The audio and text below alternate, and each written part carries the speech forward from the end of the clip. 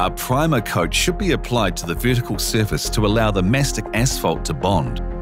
Expanded metal lathe should be incorporated to surfaces if the height is greater than 300 millimeters.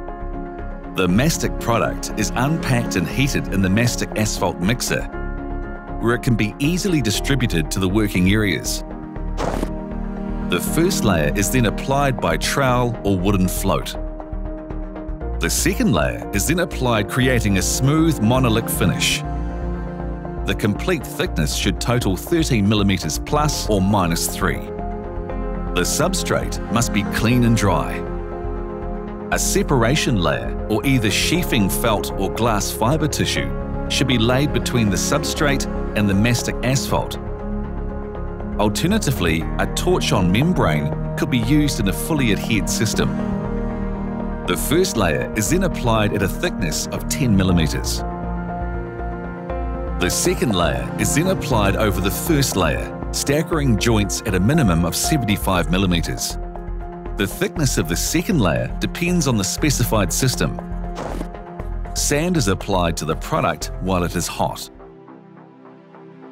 A mastic asphalt fillet is applied to reinforce the horizontal and vertical layer.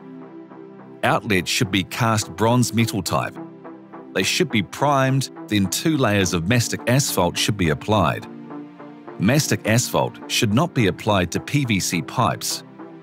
All specialist detailing will require consultation.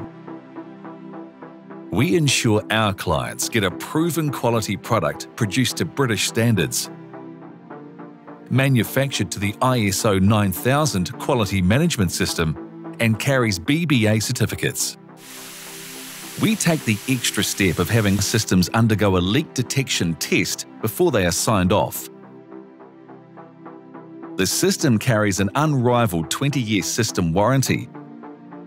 Although the British Research Establishment Digest 144 states, if properly designed and laid, a mastic asphalt roof should prove capable of lasting 50 to 60 years.